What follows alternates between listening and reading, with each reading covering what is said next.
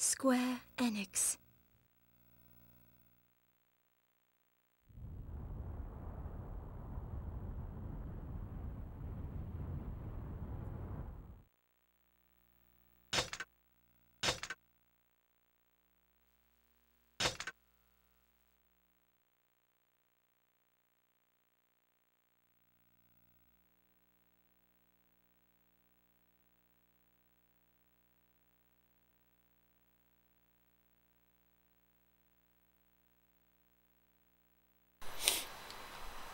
Buh. Hello. Okay, so before we get into this proper, I think I want to finish some of the weapons that I have real quick. Then I can finish off the weapon stories that I have for them. So we'll just do this real quick.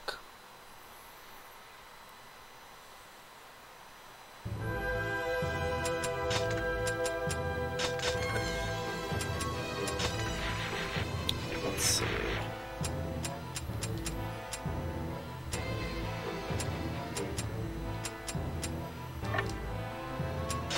Alright, let's go with it.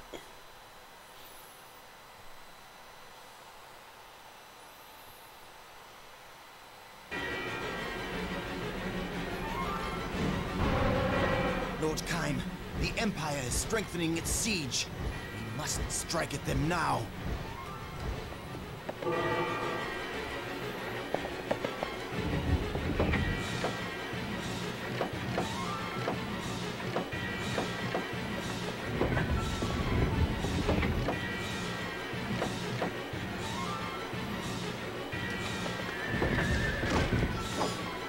Alright, so this one needs... oh, not many kills. So that'll be quick.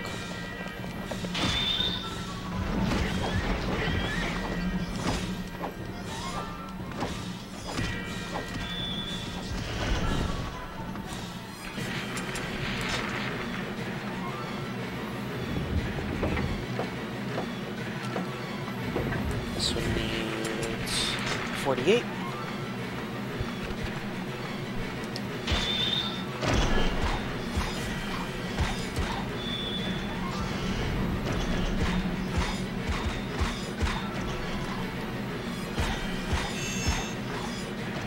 Well, to you too, Gandalf. You're just in time. You missed nothing. I literally just started. I was just maxing out a couple of the weapons that I have.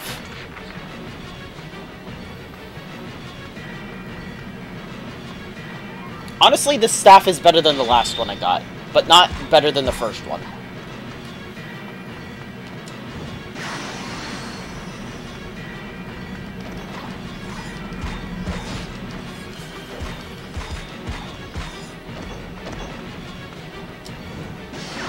The spell is more powerful, which is what I like about it. It's just, it doesn't home in like the first staff I got did. But that damage, though, really good. Okay, that's done.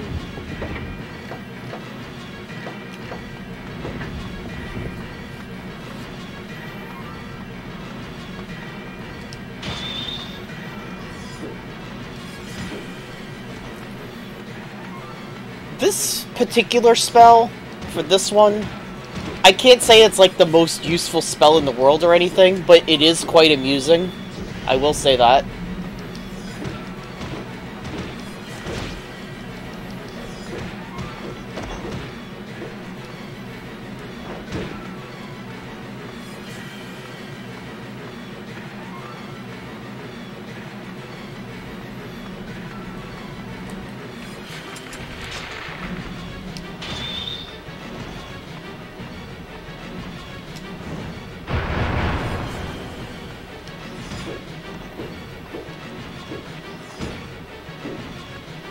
Just bowl enemies over in front of you.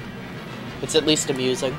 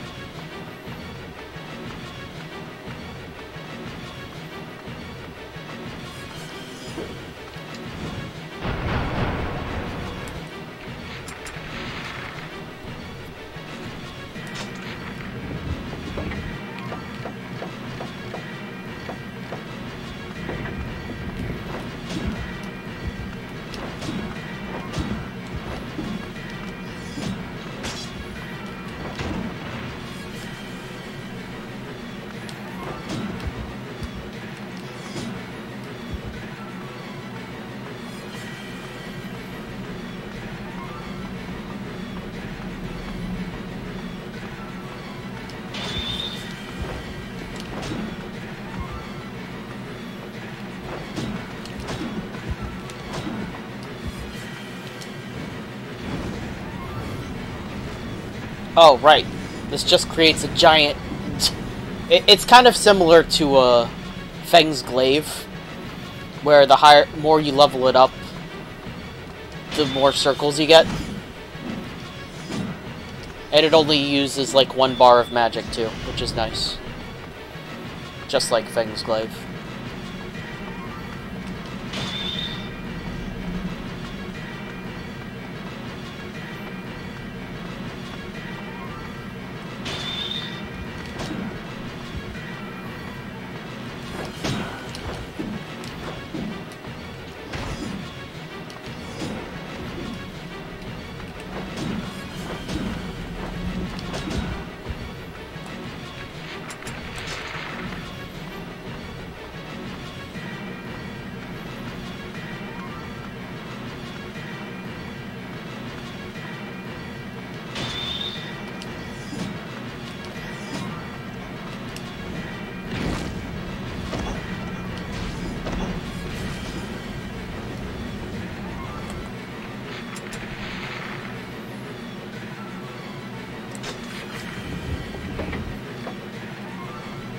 This weapon right here, this one is super good for its spell.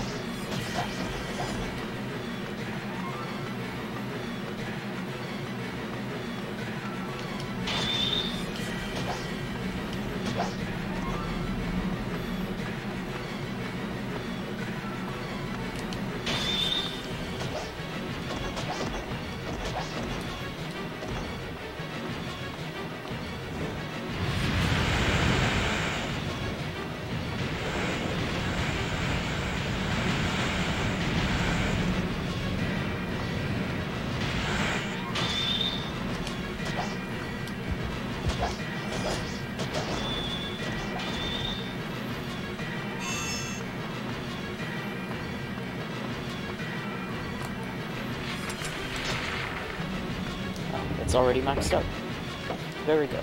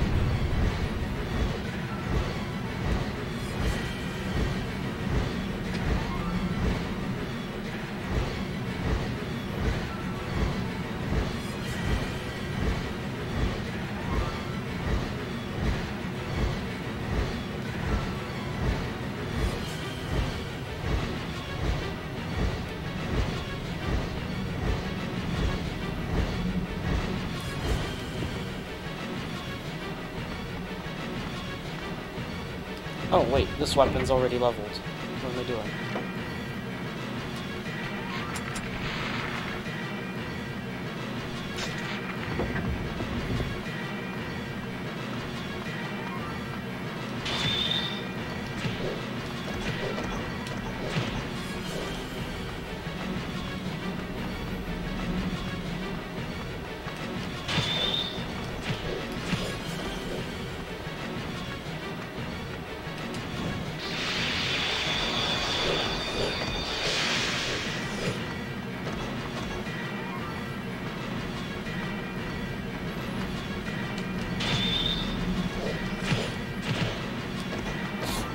You just tune it out. It's not that hard.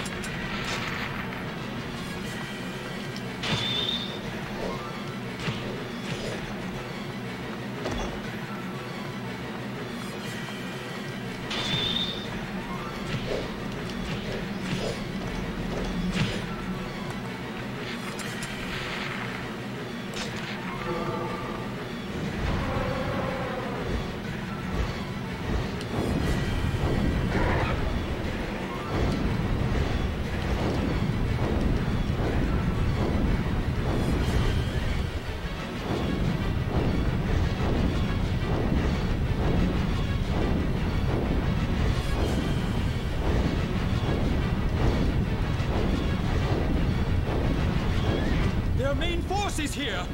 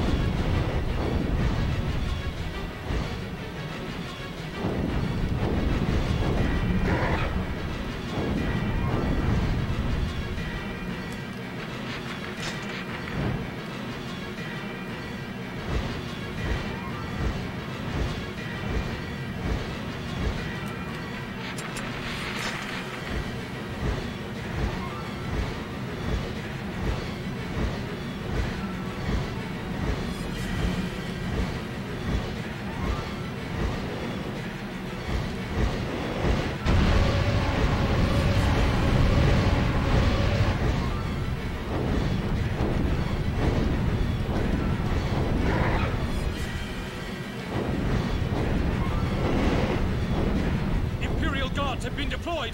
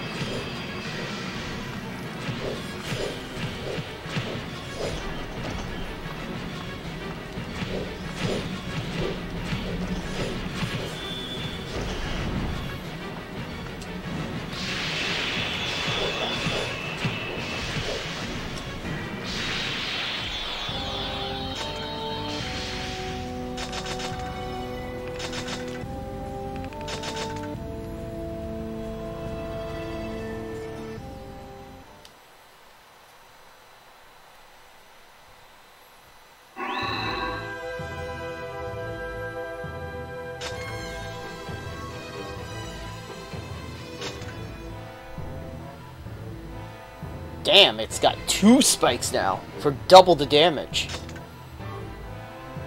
Wow, and look how bloody this one has gotten.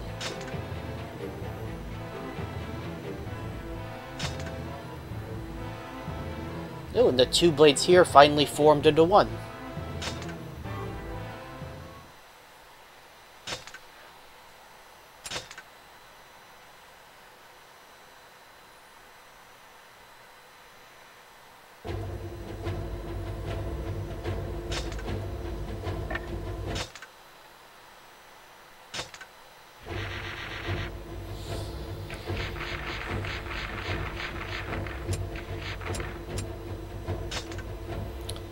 So, Chapter 10. Caim and the dragon come to the ocean, where they find a barricade around the giant fortress.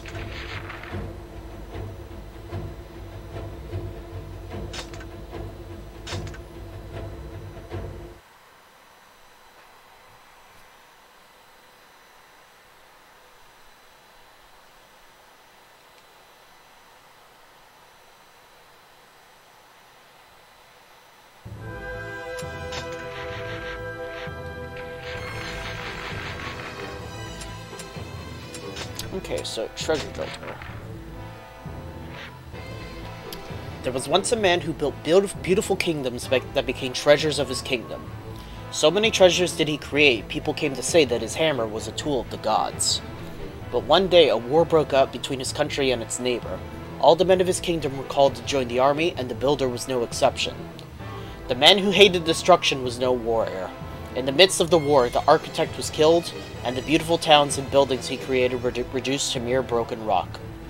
Until the moment of his death, the builder did not once take another man's life. Will the next owner of the Hammer of the Gods be a lover of creation or destruction? I wonder.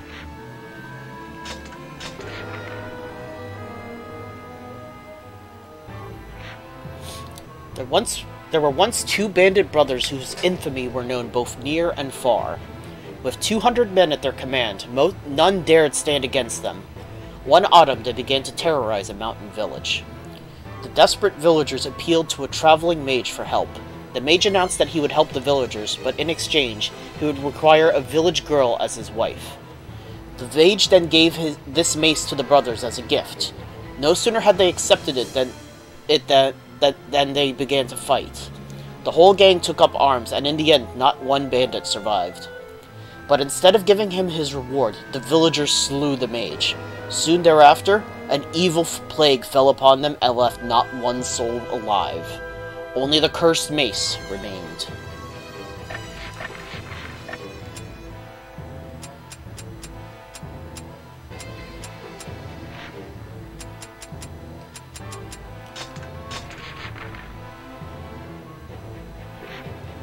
A long time ago, there were twin gods who gave man the gift of fire and knowledge, and protected him with their wisdom. But mankind fell into corruption, and the twin gods became wrathful. They sent storms and floods to destroy the cities, and great fires to burn the plains. Acknowledging their sinful ways, the people offered this great axe in penitence. It was a charmed offering, washed in the blood of sacrificed twin children. The gods turned the souls of the young twins into stars. Then they sealed the stars within this axe, a grim reminder to mankind that he must never again fall into sin.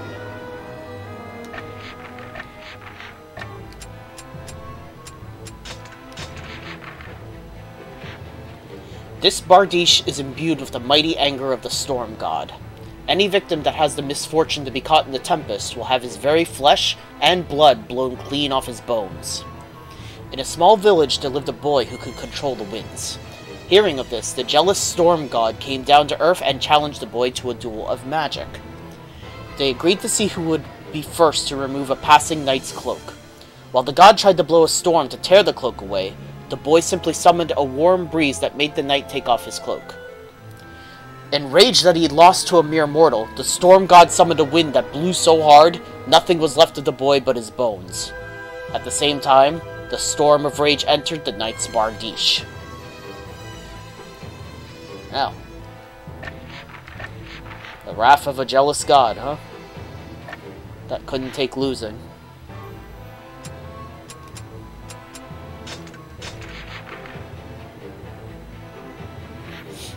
An ambitious wizard sealed a salamander within this axe. It became imbued with potent fire magic and even greater destructive power. The salamander whispered to the magician, "Feed the axe blood and we will become even stronger." Bewitched by the power, the wizard began to seek victims to slay. "Well, shall you give us more blood?" So whispered the axe, its appetite for flesh growing. The wizard, intoxicated by the power, had no means to resist. Not so long ago, the axe was discovered lying next to a withered mummy as dry as a petrified tree. Even now, the axe whispers to those drawn by the Dark Knight, "Kill," it says. "Stop telling me to do things!"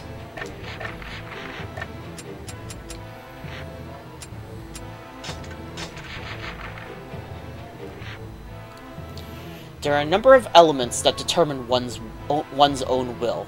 Conceptual objects, scientific facts, and empirical realities all play a role when considering any immediate question.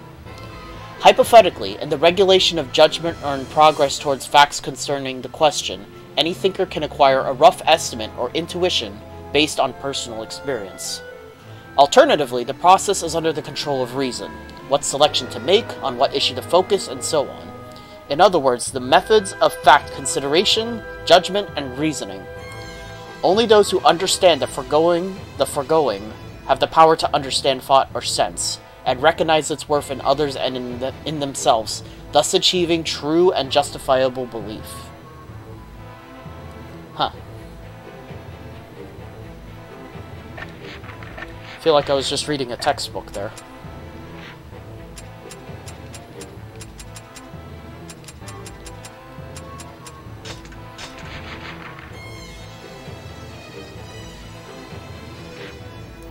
The leader of warriors seeks out their death. Deep in his heart fall the tears of heaven. The lakes of blood glimmer like beacons in the dark. The lesson steals life and blesses it anew.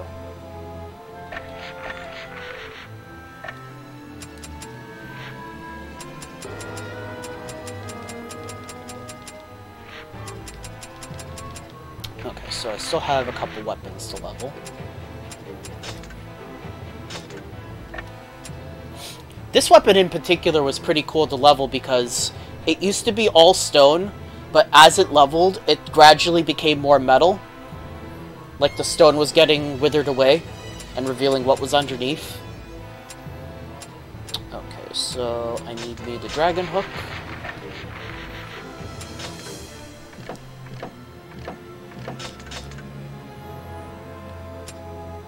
I need the raven feeder.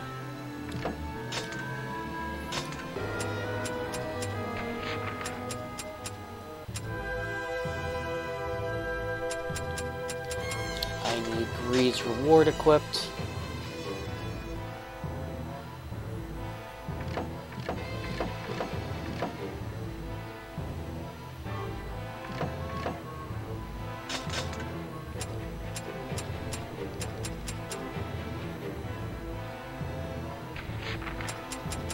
Oh, that's cool, Gandalf. Okay, so I think that's everything for now. Yeah, it looks like it.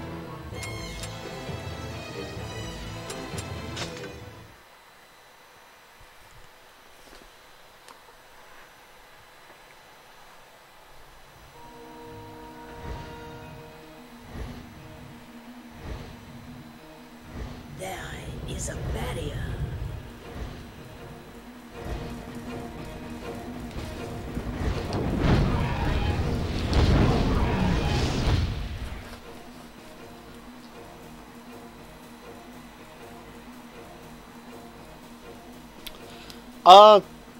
Chapter 9, it said, the prerequisites for Chapter 10 happening are just to get ending B and ending C.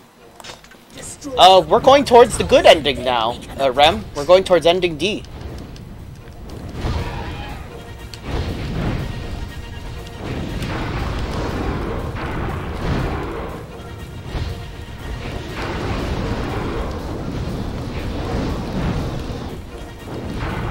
Yes, right now the goddess is alive.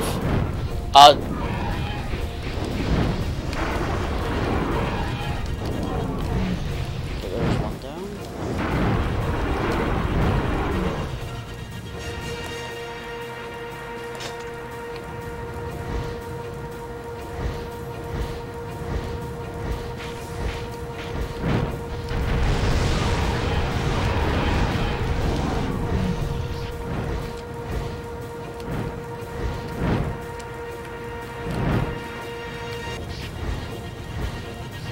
My goddess, my poor goddess, when will your trials end?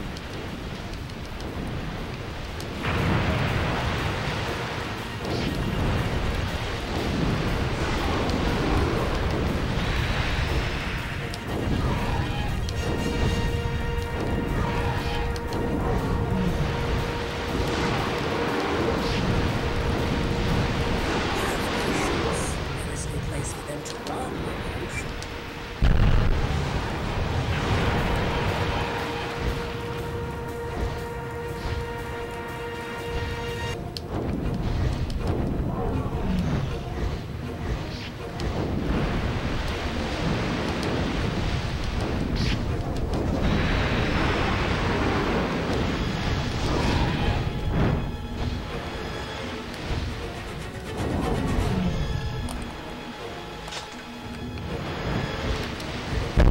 This huge fortress floats on the ocean. Is there no end to the cult's power?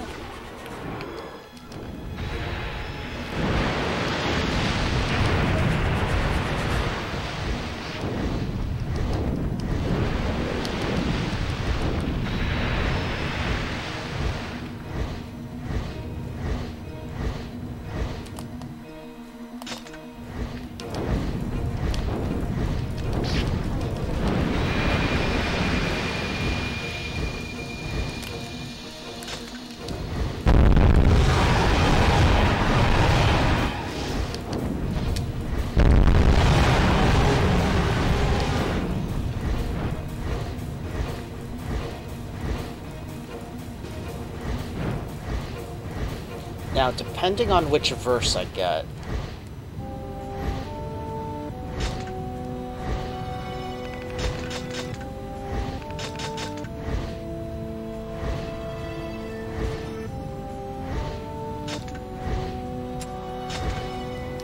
All of our pact members are with us in this timeline. In this tangent, whatever.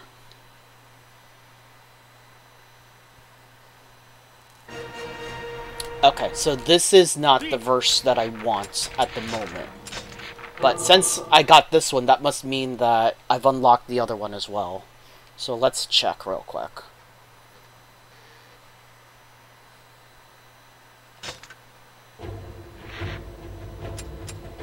Okay, yeah.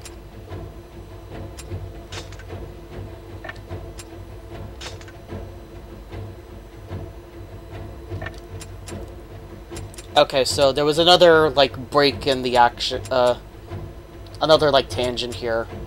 Because this one you had to complete within, like, a certain time frame. Oh, Chitango crashed.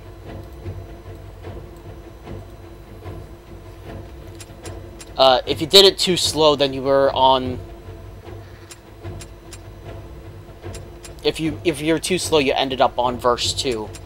But if you did it fast enough, then you ended on verse Roman numeral 2. So let's go to this one.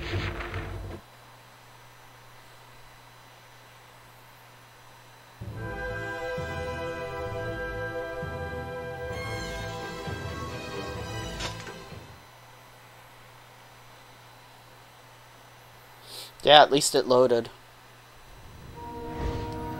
If the ships are left afloat, we will be unable to enter the fortress.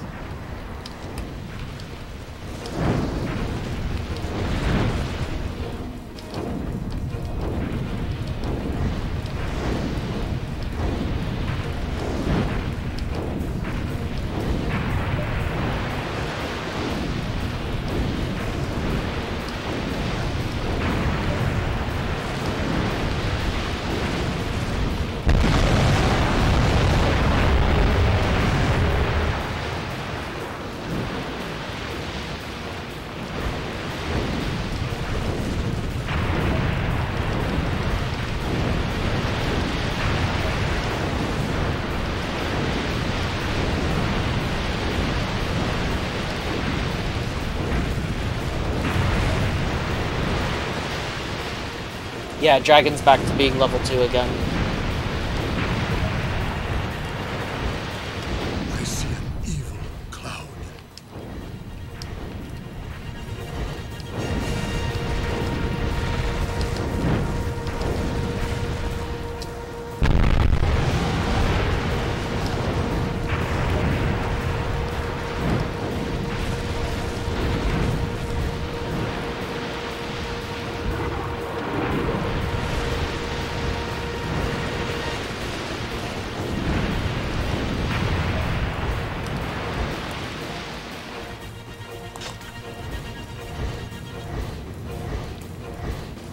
Yeah, one can assume that in this particular tangent, Caim went to get the pact members first, then Furiae was kidnapped, and then it leads to this, I think.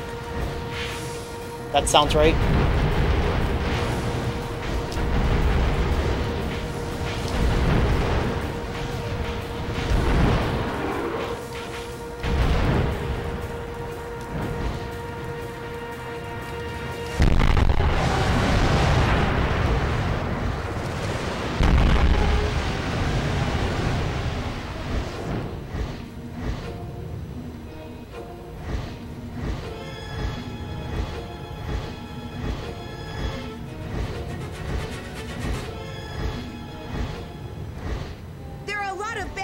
inside the fortress.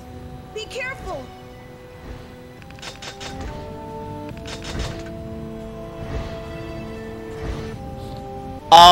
I think that might be the implication, Spook. I'm not 100% sure. But, I mean, wait till you get a look of the inside of the fortress. Okay, so... Goddess's presence grows faint. Hurry, Caim! In this version of the stage... Same as the fortress in the sky. Yeah, see? Even Angelus said it's the same. In this version of the fortress, Strange. the soldiers have already cleared out. No humans here.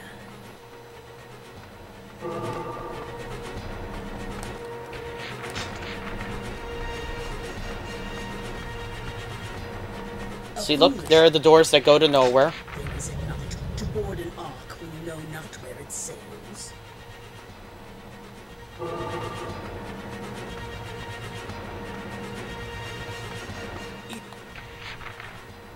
It is too quiet. This isn't the Sky Fortress, this is the Ocean Fortress. Is the goddess truly here? It just looks exactly the same.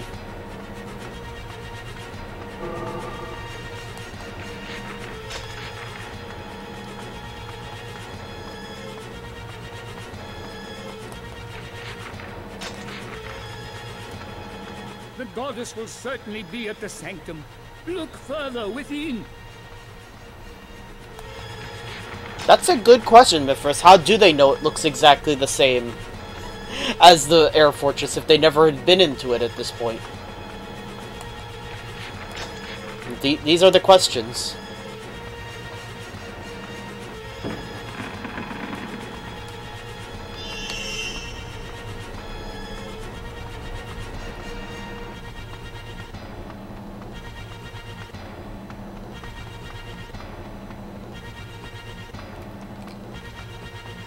Ah, no! The goddess!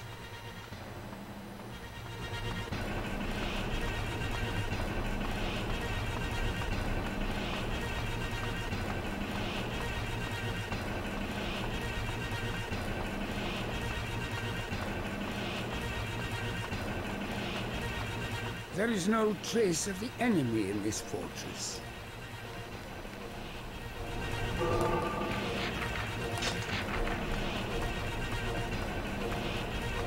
Could Okay, I'm not gonna goddess have be- time to get the other weapon. No, it is nothing.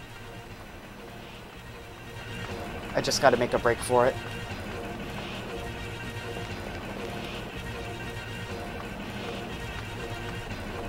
I'll have to do the stage over. Where is the goddess?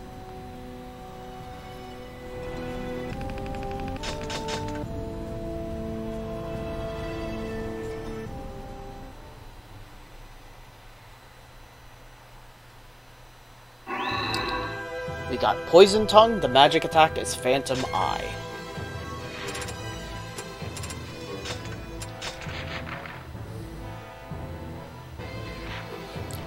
There was once a surgeon who saved many patients from sickness and death. Word of his skills spread, and so great did his renown grow that he was appointed physician to the king. You know, I'm not even gonna bother equipping them at this point, because level 1 weapons are just not going to be very useful against the enemies we're going against.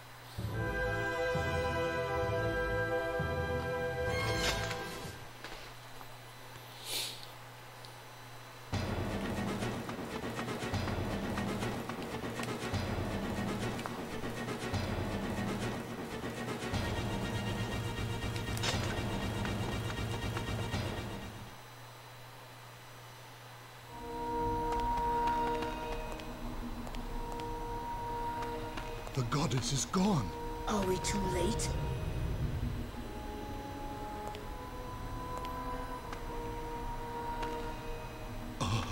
By the gods. I can see it. The seeds of resurrection are already on the earth. The goddess, she...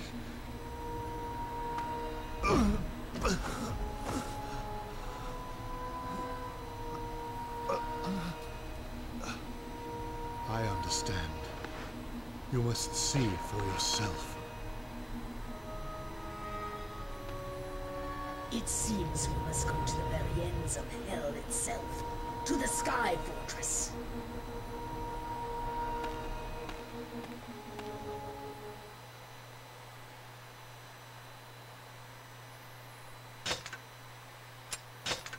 Okay, so this is what happens if you take too long on the first flying stage in Chapter 9.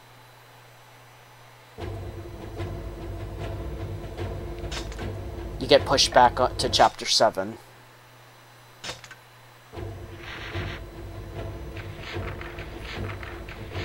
Okay, so I need to do verse 3 again. Get the other weapon on the second floor.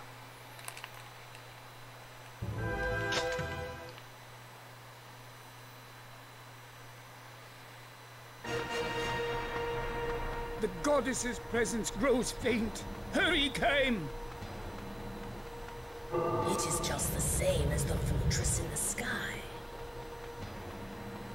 Strange. I sense no humans here.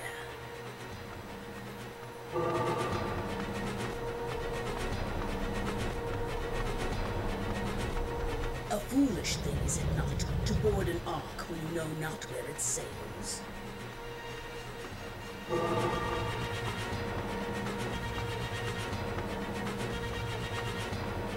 It is too quiet. There is no voice. Is the goddess truly here?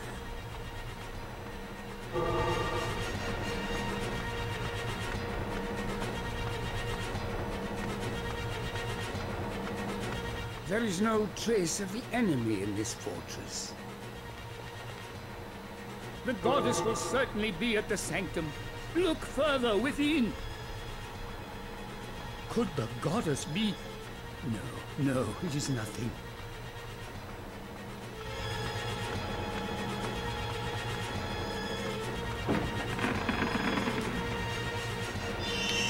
Okay, there's the other weapon from this verse.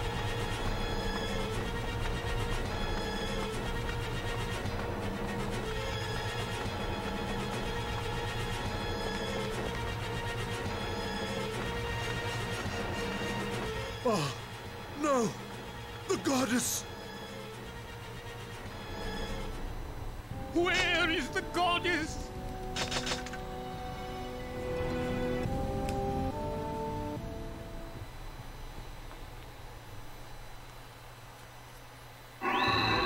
Right, we got Widow's Death. The magic attack is Plasmological Phantorium. Wow, that is an awesome magic spell name. Plasmological Phantorium.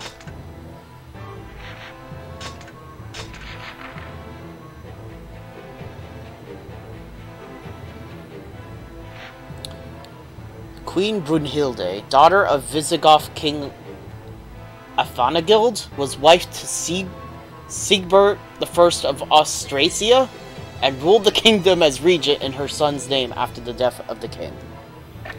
Ugh, that was a mouthful.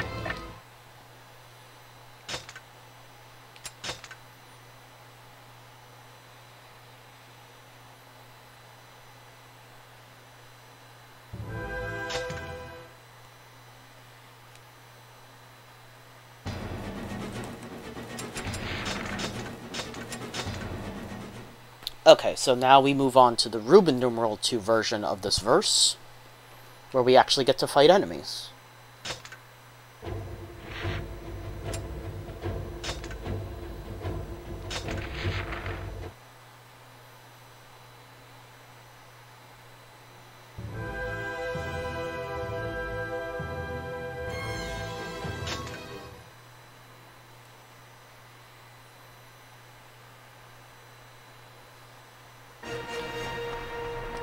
Please hurry, you must safeguard the goddess.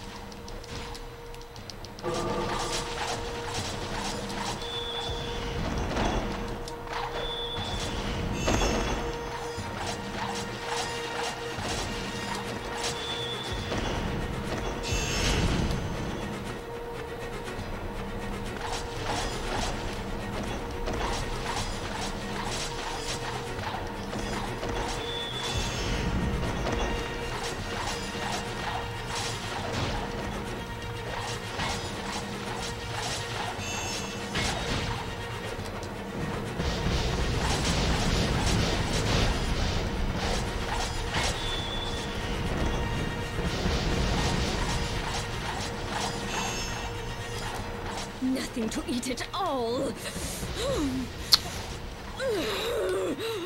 Oh, what a shame, Ariok.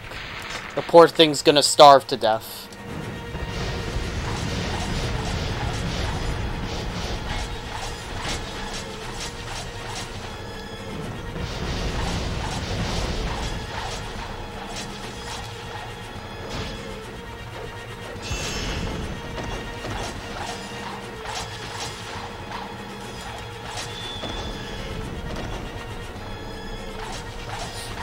Yeah, I got a time limit again for this stage.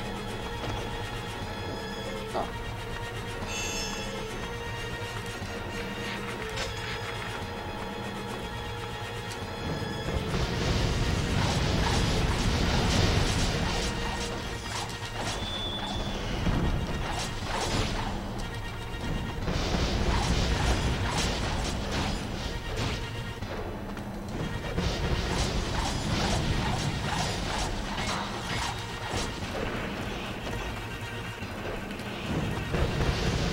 goddess will certainly be at the sanctum.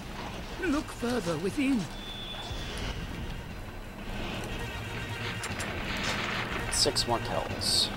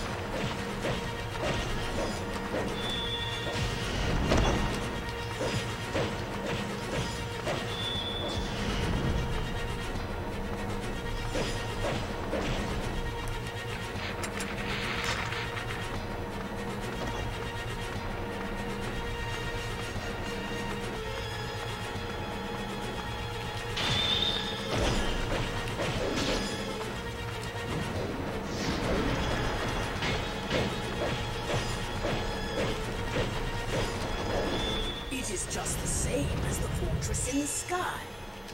Again, how do you know that, Angelus? That didn't happen in this timeline.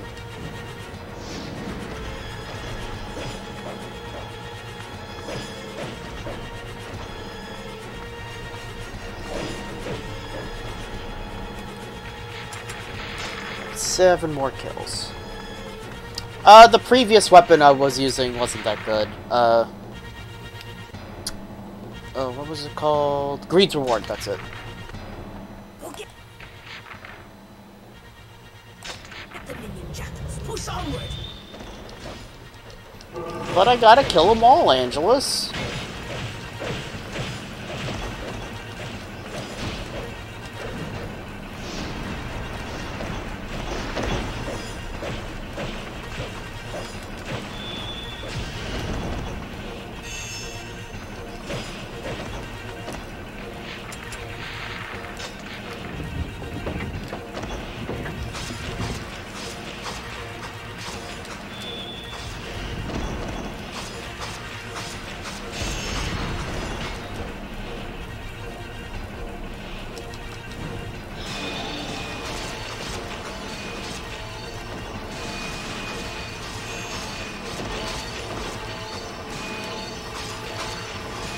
So this weapon isn't particularly good, but its magic spell is.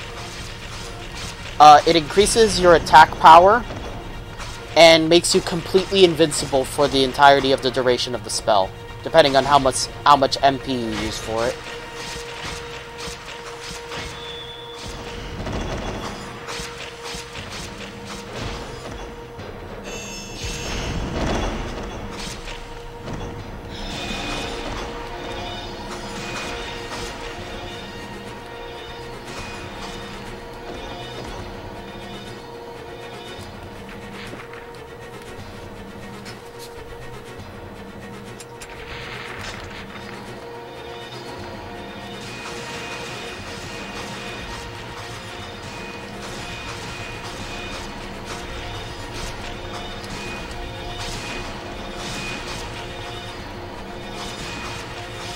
Ocean gives off an evil odor.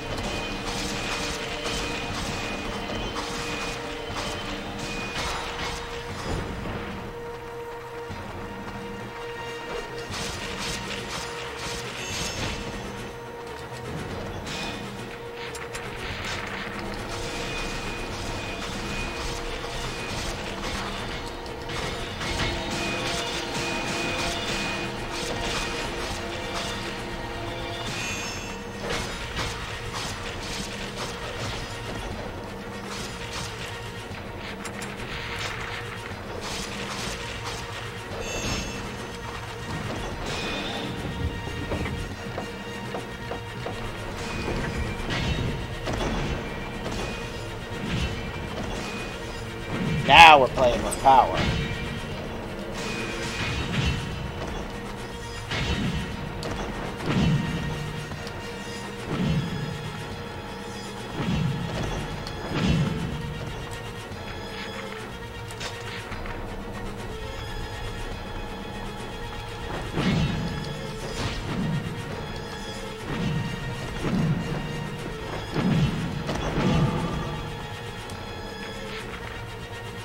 Heart of the Cross. Okay.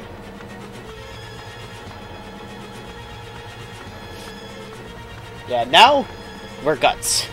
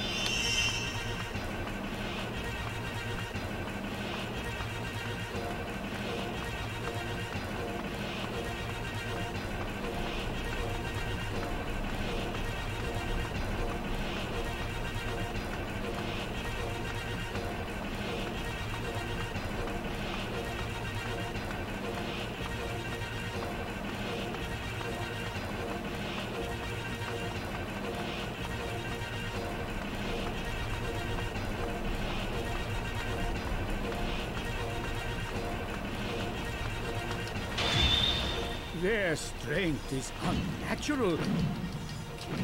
Believe the ether that flows from the fortress?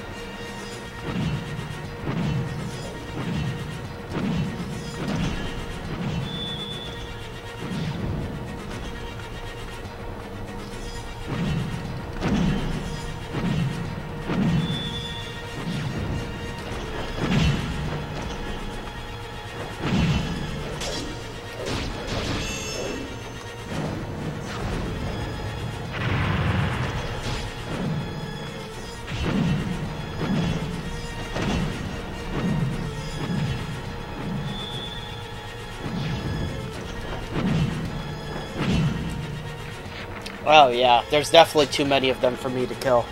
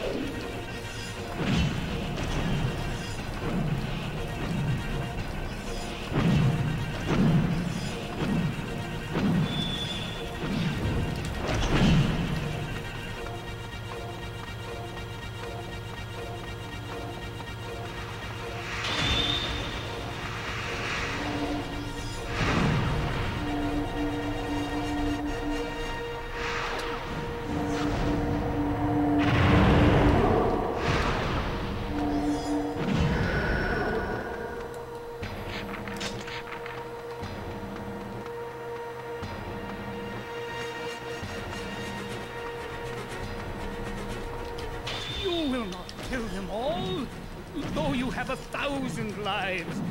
To the goddess, now! You sure about that, Verdelay?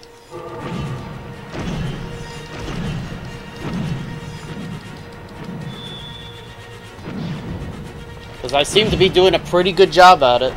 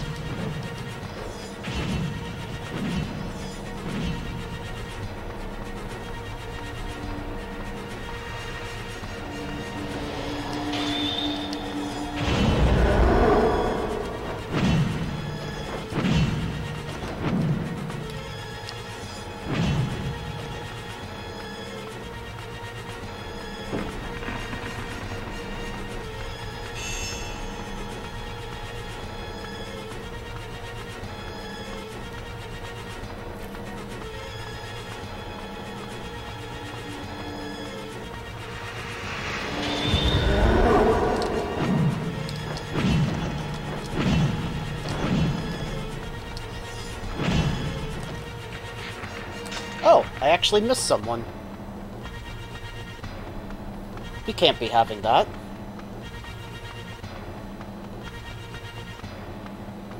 We can't be leaving people alive.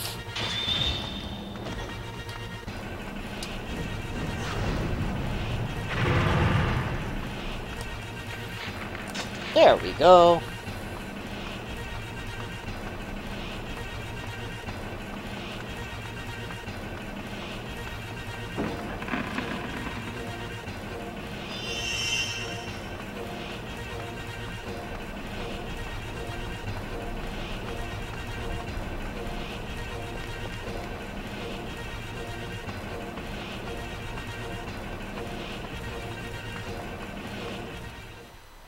The goddess. She has faded from my vision.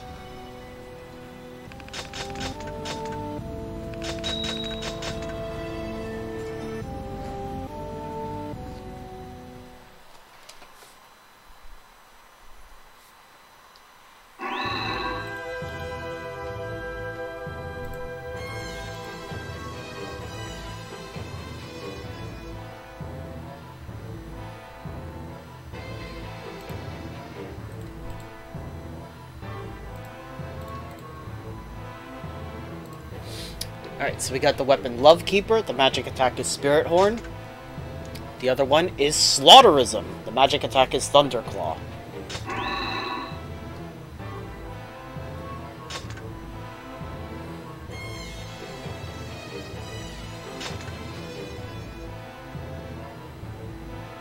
Look at that, it's a proper blade now, and not just a fossilized weapon.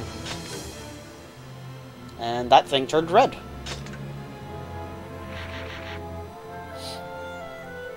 Yeah, it's very fitting that the one of the weapons we got from a stage where we had to kill everything on the second floor is called Slaughterism.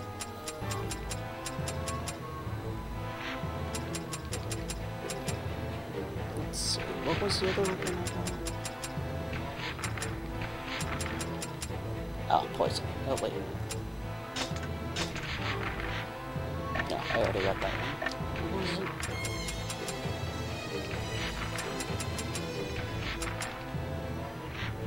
Did I pass it? Not realize it?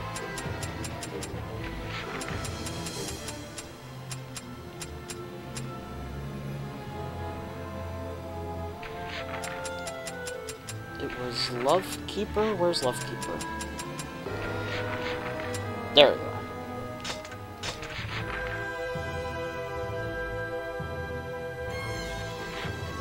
A young couple blessed by fortune were to be wed, but on the night before the wedding, a small shining spirit appeared before the young bride.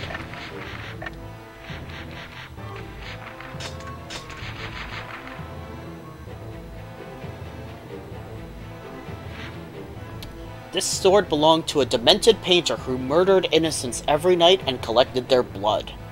With this grisly harvest, he painted masterpieces the likes of which the world had never seen.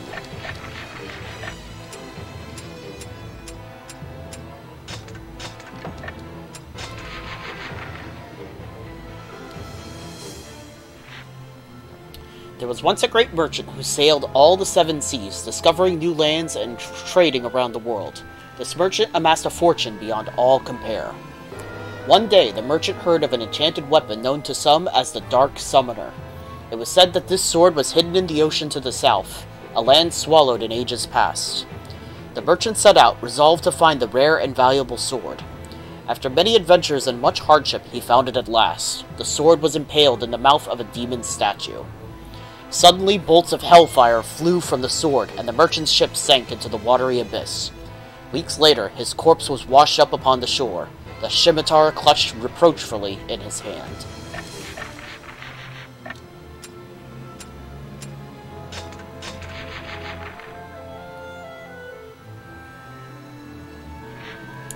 This is the largest sword in the world, too heavy for any mere mortal to lift. It is believed that till now, no warrior has been able to wield it. It was ordered forged by the warlord Vak the Pitiless. Made from the melted armor of his vanquished enemies, the sword announced Vak's might and grandeur to the world. The sword grew heavier each time it took a life, and it gradually became more and more difficult to wield. At last, even its mighty owner could no longer swing it. One morning, Vak the Pitiless was found dead. Beside him, dripping with flesh and dyed scarlet with blood, lay the sword. Who had managed to raise the mighty weapon against him? A question for the ages.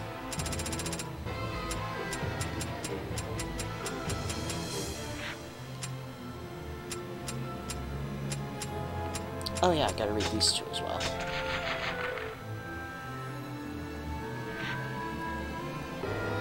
An Imperial archaeologist unearthed this weapon's blade from the ruins of an ancient holy place. Believed to be the fossilized remains of some beast, the substance was incredibly hard. With great care and reverence, the scientists tried to sharpen the rock, but the substance was impervious to fire, to acid, and to all the tools of his workshop. Driven mad by the unyielding substance that sat reproachfully before him, the science smashed it against his head again and again, till he fell dead of his wounds. The darkly glimmering substance was the claw of an earth dragon, and only human blood could sharpen its edge. And so for ignorance did another scientist die. That's a cool story. A circular bladed sword owned by a noble family that lived deep within a great forest. It was said that the user of this weapon would be blessed by the gods with 3 lives. The sword was originally designed as a tool for torture. Its outer blade is sharp enough to bisect a man with one stroke, while the inner is kept dull to inflict hideous pain. Poison can be poured into the handle. As soon as the victim is cut, the poison flows into the wound and causes nearly instantaneous death. So cruel was this weapon judged to be, it was banned by the old kings. Soon thereafter, it became infamous as the tool of assassins. Wow. Pretty metal, gotta say.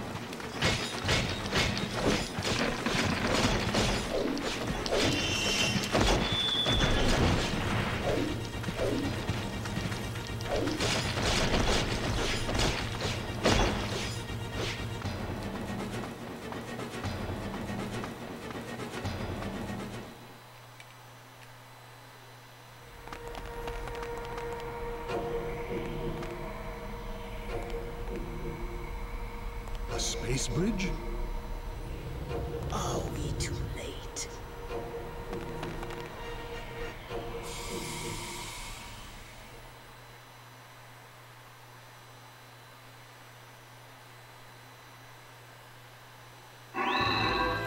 Alright, we got Sorrow's Companion. The magic attack is Jormungand's Tears.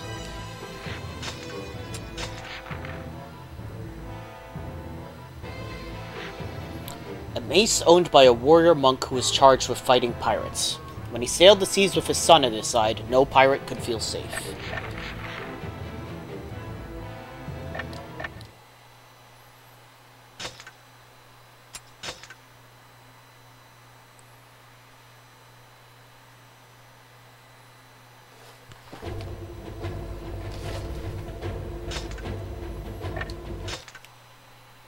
Okay, so...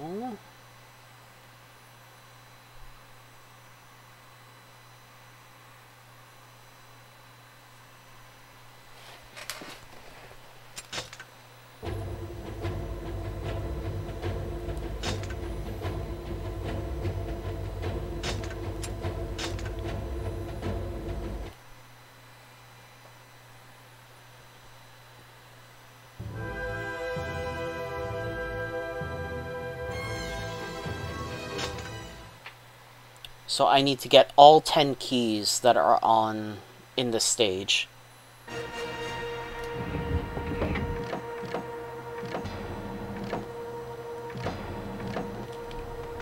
We cannot leave this den of evil as it is. Caim, drive them from the fortress.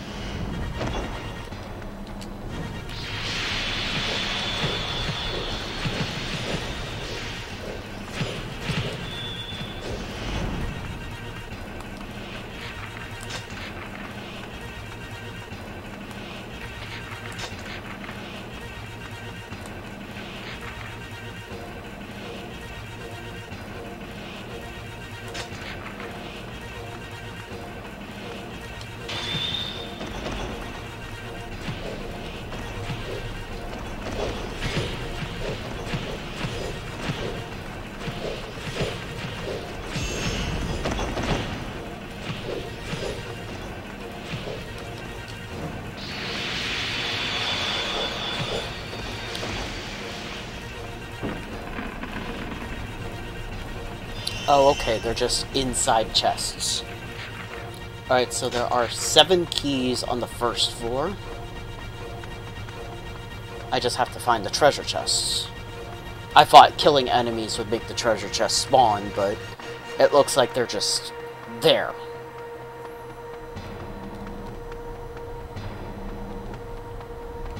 I doubt there'd be any around the circular area, but it doesn't hurt to check. There's one here.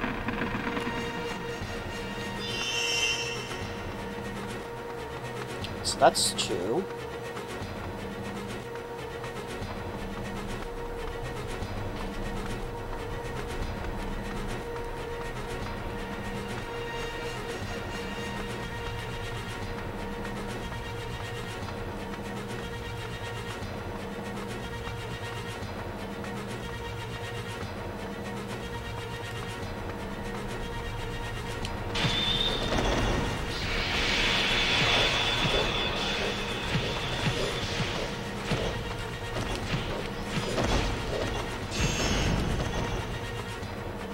This must be number 3.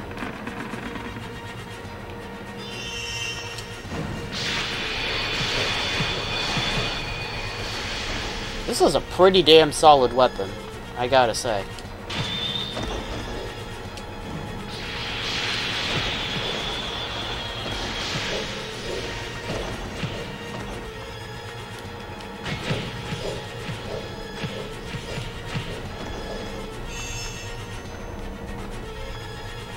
So I've got 3 keys now.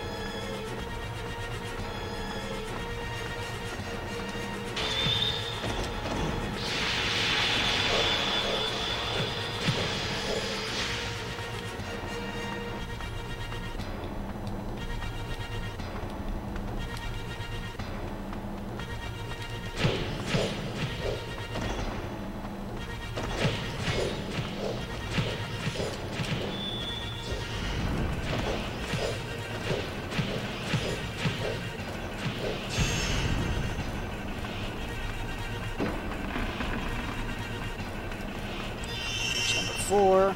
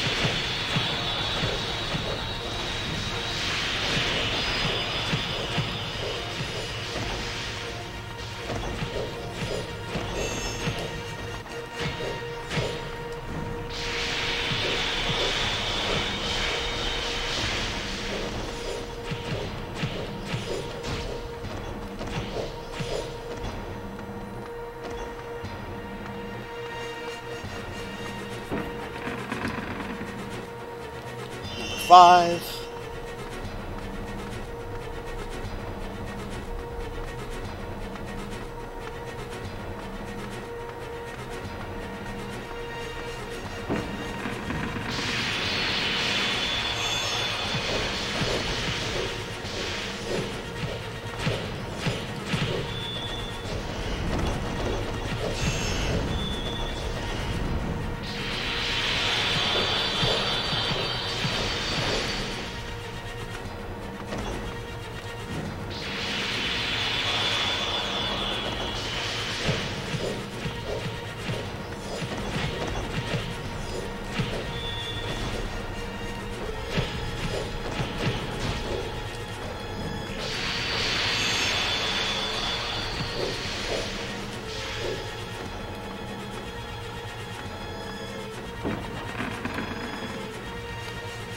Number 6.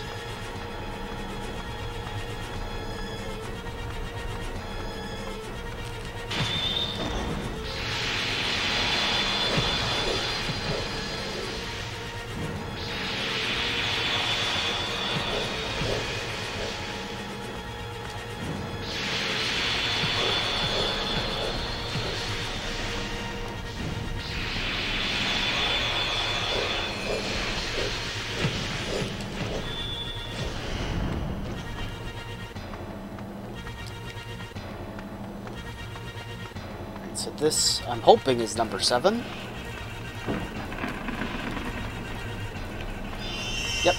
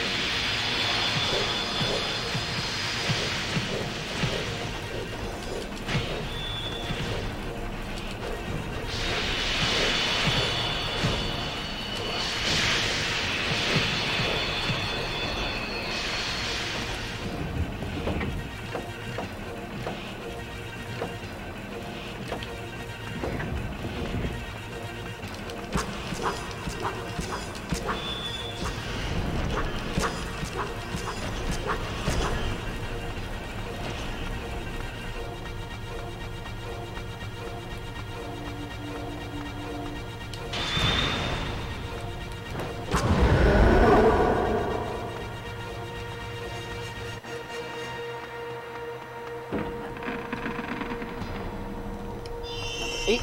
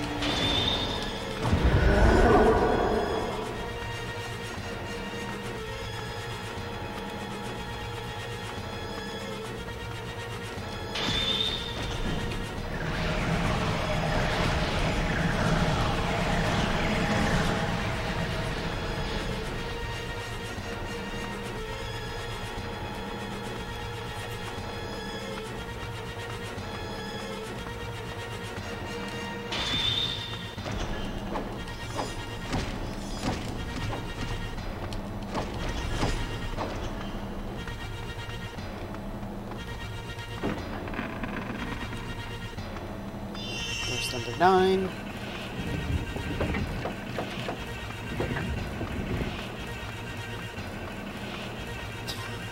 This sword's almost as big as wide as the hallways I'm going through. Alright, so I can't kill everyone up here. I need to make sure I get the last key.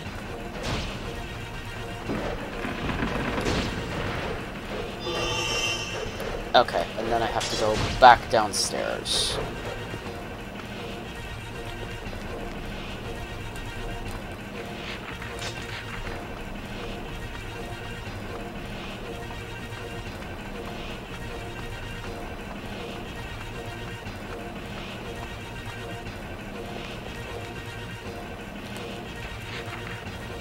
And it's practically at the start.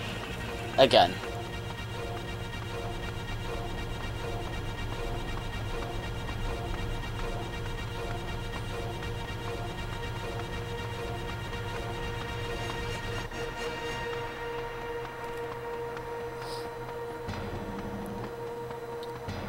Oh, Gandalf, are you still, like not in the mood to join on Discord or anything?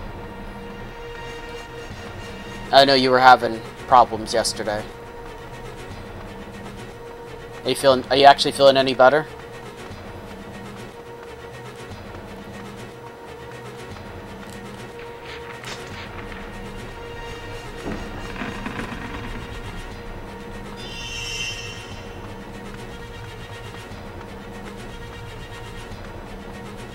Oh, okay, that's good.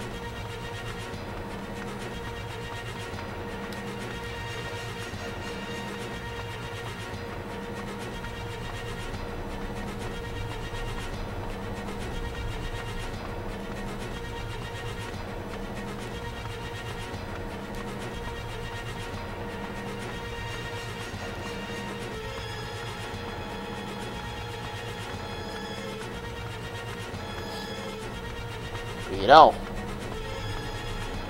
once I complete ending D, I'll have to do E. I don't know if I'm ready for that. But I knew full well I'd be doing that going into this. Gonna have to get that big wave combo ready.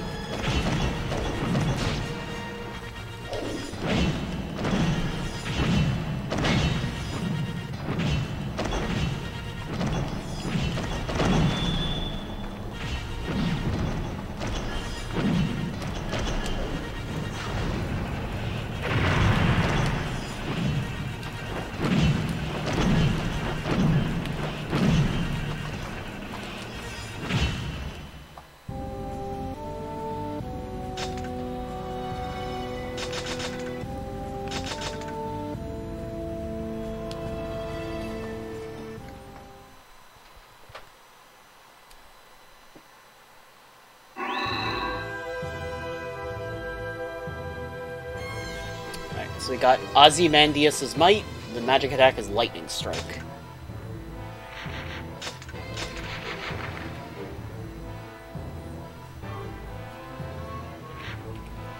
This monk's spade was owned by the ruler of the greatest empire of the age. Said to control lightning and slice through blackness, it was dedicated as a guardian weapon in the Shrine of the Gods.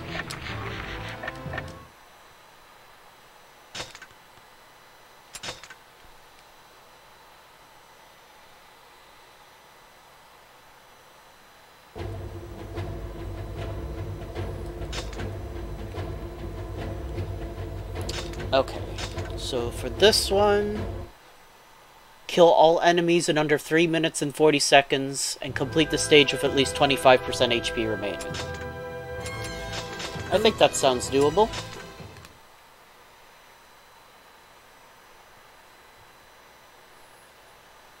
It doesn't say I can't use magic.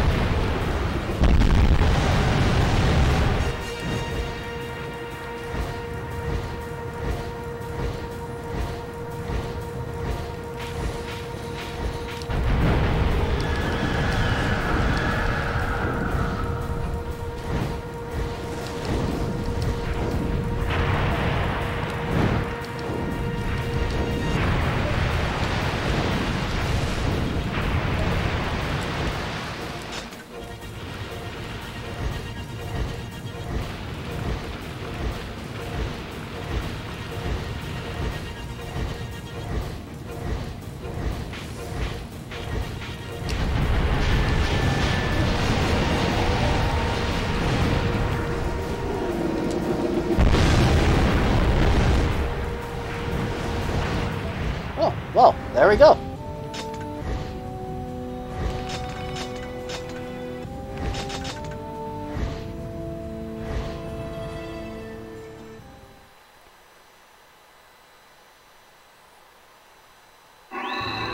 Alright, we got Pupil's Club. The magic attack is Ishtar's Volcano.